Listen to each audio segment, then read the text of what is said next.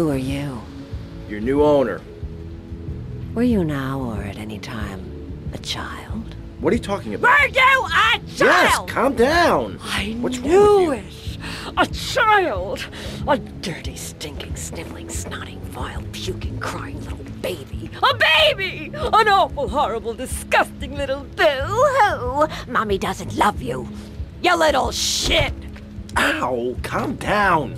I hate babies, and I hate children. They're dirty, sniveling, snotting, vile, puking Enough little... already! What is wrong with you? You make soft ice cream, okay? It's purely for kids. What kind of psycho are you? Just so I understand this, why make children happy if you hate them? Oh, you stupid, sniveling, snotty... Shut up! Brat! The ice cream is a front.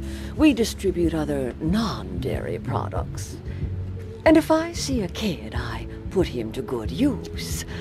Don't I, kiddies? Yes, yes, I do. Mommy doesn't love you. She hates you.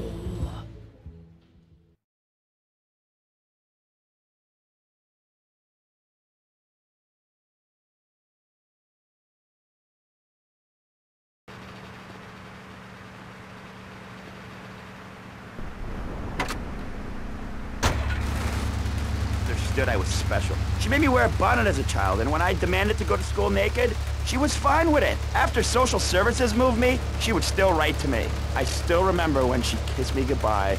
But Barry, earlier you said you discovered naturism, taking your clothes off, whatever it is in Germany. I know, but I lied. Oh, I tried to help. I sent a helicopter with copies of my book, but they burned them in a pile for heat. If the people of Alaska choose to live there, let them. But don't come crying when you're tired of eating penguin and it snows 18 feet a day. Yes, but don't you think it's important? I think it's very important to listen to me, young man. That's what makes the state of Florida great. Rather than help improve where they are, people nationwide abandon their hometowns, come down here, and shove their beliefs down everyone else's throats. That's the American way, always has been. We should send some pictures of Florida to those people in Alaska. I tell you, they'd throw down that bear pelt, saddle up the sled dogs, and get pulled all the way to Vice City. And I should know, I'm from Mars. No, you're not. Mars, Alabama. I founded 3 colleges there. The problem with Alaska is that people don't get naked. If you can't work on your car, or play the cello, or use sharp knives in your birthday suit, then what's the point of living? Well, it is a bit cold there. People put on clothes when it's cold. We evolved without a warm covering of hair. That's a lie, sir. We come from the great meteor of truth. Clothes are a habit, like shaving and taking out the trash. As soon as you stop, you realize what a prisoner you were to society and the twisted state of morality. People think that nudists are immoral. Well, we're not. I'm married, I love my wife.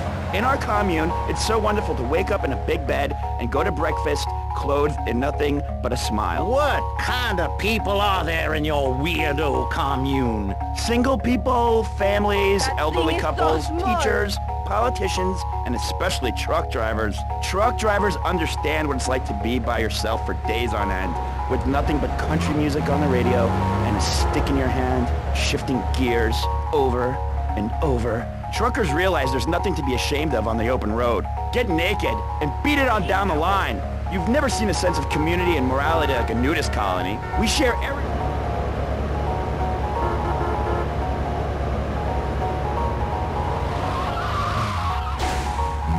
Don't make me run.